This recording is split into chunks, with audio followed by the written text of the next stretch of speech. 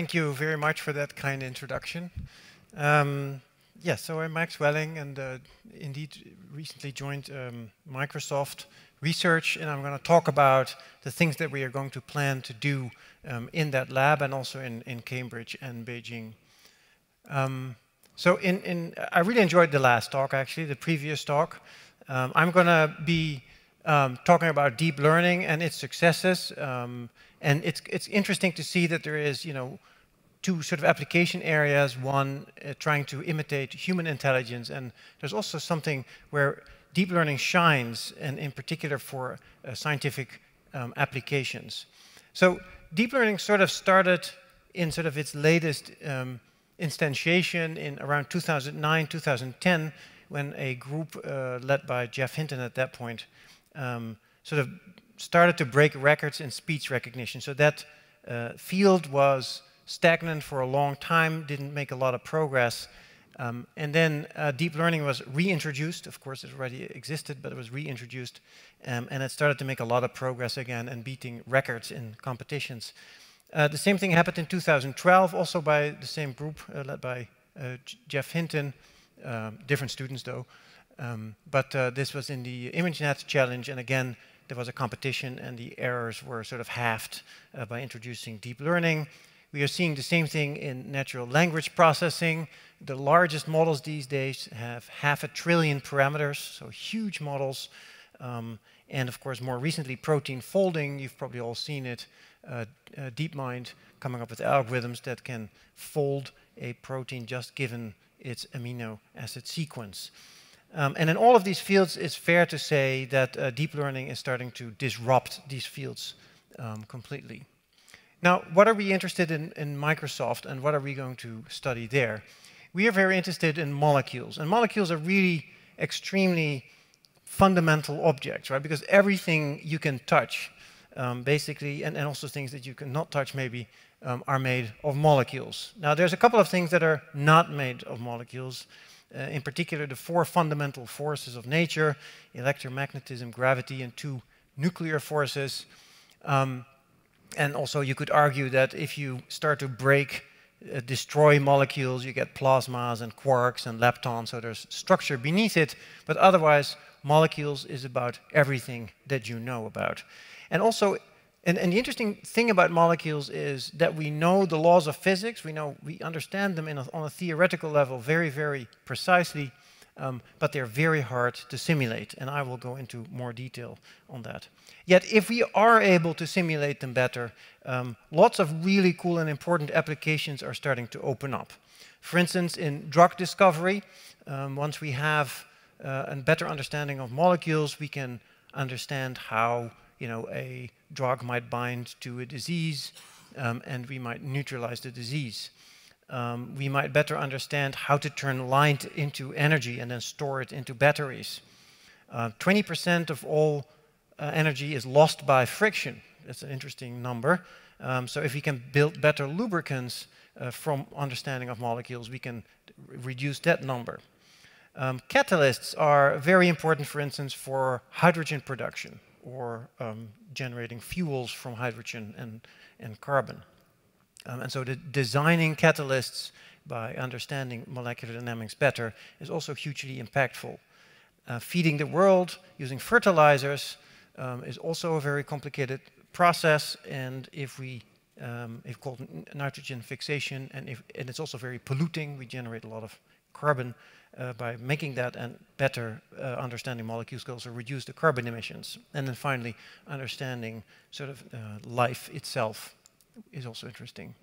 So what would we need to be able to do in order to make progress? Well, what did the other scientists do? Well, they built bigger telescopes and microscopes, right? So the biggest microscope, if you want, is the Large Hadron Collider that the physicists built. You see a picture there. They smash matter, on proteins, let's say, or electrons on each other, and then, fundamental particles come out. The astronomers build a huge radio telescope. So this is a telescope distributed across multiple continents in South Africa and Australia and in Europe, and the signals are combined in order to basically form a huge, large telescope. So what would a chemical microscope look like, right? And our vision at Microsoft is it would look like a large computer. And the reason is that, you know, we want to simulate the processes in silico in a computer very accurately, and in that way try to understand, you know, how certain processes work. Now, let me say a few words about deep learning and the technology itself, because much of what we do is based on combining machine learning and deep learning with sort of chemistry and biology. And the workhorse really is these convolutional neural networks and these graph neural networks. So at the top here, you can see a convolutional neural network. It works on an image, but you know, we want to work clearly on molecules. And it takes a little patch, and it sort of convolves it, moves it over the image, and it filters it, and it creates a filter map. It creates many filter maps. Then it does some nonlinearity typically, and then often a pooling operation, and then it repeats that many times until you get a whole bunch of sort of small little images that are then flattened and then used to predict something that you like. Right? Now we can think of a convolution basically as a message passing scheme. It's you have to sort of change your thinking about it a little bit, but here sort of a convolution sort of illustrated. You can think of it basically as the neighboring pixels sending messages to the central pixel and then adding everything up and then pushing it through a nonlinearity. And you can, this concept, this way of viewing it, you can actually generate to an arbitrary graph. And that's called a graph neural network, and that is actually the workhorse for many of these models that underlie the molecular modeling. So deep learning has been successful in part due to its scaling. So here you see on a logarithmic scale the number of flops that are being used in doing the computations, and here's time. And if you have a straight line, that's exponential growth. With the introduction of GPUs, the actual slope of the line changed, and we are going to very, very large numbers here. So that's part of the success story. Of course, the models are also getting better, but the scaling is part of the success. Okay, so what do we need to do? So what is our vision of actually using this deep learning, this tool, this microscope, in order to study molecules? Well, there's a good analogy with flight. So in the old days, when people built new airplanes, what they did was they tried something, they built something, they tried to fly it, and if it fell out of the sky, change something and try again, right? Trial and error, if you survived it. And then the next step was to build models, put them in a wind tunnel, and then measure lots of things around it, and then build models around that data that you collected, and then try to predict what would be good. And nowadays, people are building airplanes completely in computers, completely in silico. And of course, if you do that, you need increasingly more compute power to do that. Now, for molecules, it's a little similar. You have a trial and error phase. You can just try a whole lot of things and then see what sticks. You can do a whole lot of experiments and build models around those experiments, and from this empirical data try to predict new properties. Or you can try to do everything ab initio, which means just simulate the fundamental laws of physics in a computer. And sort of our vision is that that's going to be the future. So what are the challenges that we need to tackle in this field? So here are listed three. The first one is quantum mechanics is basically the bottleneck in trying to get more accuracy. So we want to simulate the properties, let's say the ground state energy of a molecule. We want to be able to compute it. Unfortunately, you need quantum mechanics, which is very, very complex, and so we need to approximate it. So here's sort of an example. So we have a molecule. There's all sorts of forces acting on the molecule. In principle, the dynamics of a molecule is described by 17th century physics, the Newton's laws, except for this little annoying term here, which is the force term, which comes from the electrons. The electrons are moving around the atoms, and those have to be described with quantum mechanics, and that's very, very hard. And so the opportunity here is to use machine learning to learn models to shortcut quantum mechanics to basically predict what quantum mechanics would have given you directly, and then you can do this dynamics much, much faster. So the second challenge is that if you want to actually model these atoms as they are moving, as they are wiggling around, that wiggling happens at the time scale of femtoseconds, 10 to the minus 15 seconds. And so if you really want to track that, you're going to get nowhere. So you want to really, again, shortcut that calculation and try to predict what that movement would end up with a big sort of deep learning model, right? And so that's the opportunity here. Here you see the huge range of time scales that you would like to sort of model using on molecules. Goes from 10 to the minus 15 to sort of 1 second, so 15 orders of magnitude, right? And therefore, molecular simulations is extremely slow. And so the opportunity here is to use machine learning to increase the integration steps in molecular dynamic simulations.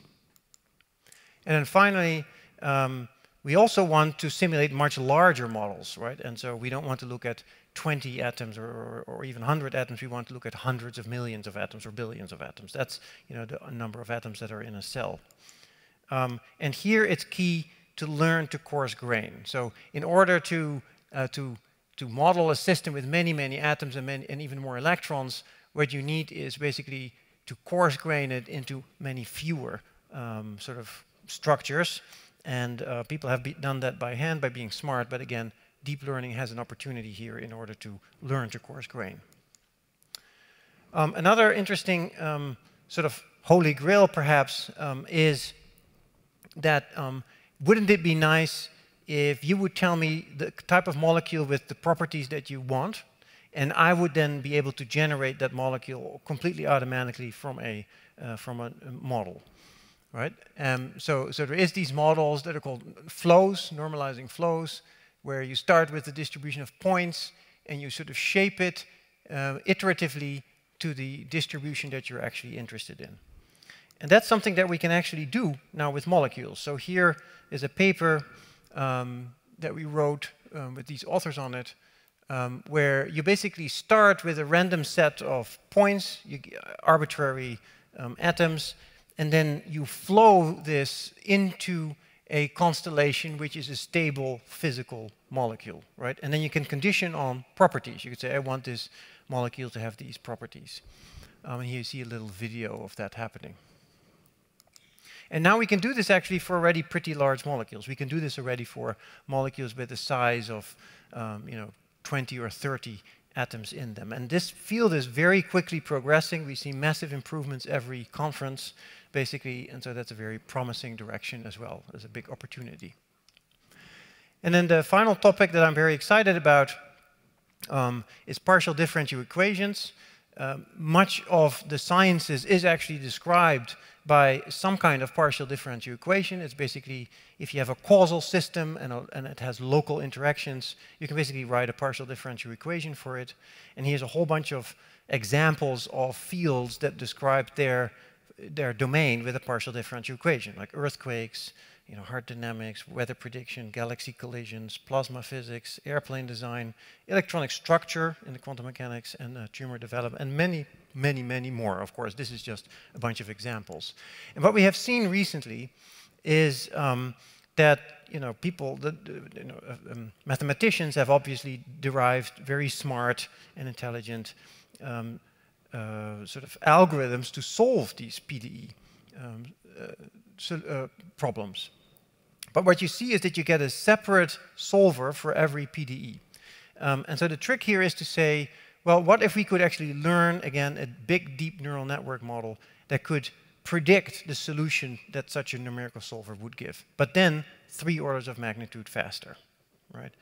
And here's an example of a graph neural network that was pretty successful actually in generating these solutions. So again, there's a huge opportunity for science in general. So the big picture then, the big vision is that we really want to build a search engine for molecules. And how would that work? So you could imagine that you start with a query. There is some kind of smart agent. The agent would decide what kind of computations to do. It could engage a very sort of a cheap calculation to try to get a rough answer, or it could try to do a very expensive calculation, or even an experiment. And in the process of doing that, it would generate more and more data. It would store the data, and with that data, it would improve its models. It would also improve this agent, and this thing turns around and improves itself over time. And then the hope is, of course, that we can generate, and on demand, new materials with given properties. So why is this an interesting area to go into? I believe it's a huge opportunity because of the following reasons. There is a convergence of the science, like physics and computational chemistry and molecular biology, technology, computational science, machine learning, and hopefully in 10 years or so, quantum computing, which are relevant for these problems. And applications, which are an incredible pool to this, right? So in healthcare, new drugs, new vaccines, new antibiotics. In energy, we have to make the energy transition. It's more clear than ever that we have to speed this up. And in sustainability. So perhaps what we're seeing is a sort of a golden age of designing new materials and chemicals and drugs on demand. Perhaps we can dream about a sort of a Cambrian explosion of new materials. We have named the eons of humanity after our materials, right? The Iron Age and the Bronze Age, and etc. And so maybe we are now in an age where we can make any material on demand. So as was already mentioned by the introduction, we are starting a new research lab in Amsterdam, which complements the research lab in Cambridge. Also, of course, we're working together with lots of other labs, among which also in Beijing. We are hiring new talent in those labs for the next couple of years. We have a booth here, and we have recruiters to talk to you if you're interested in joining this effort. Thank you very much.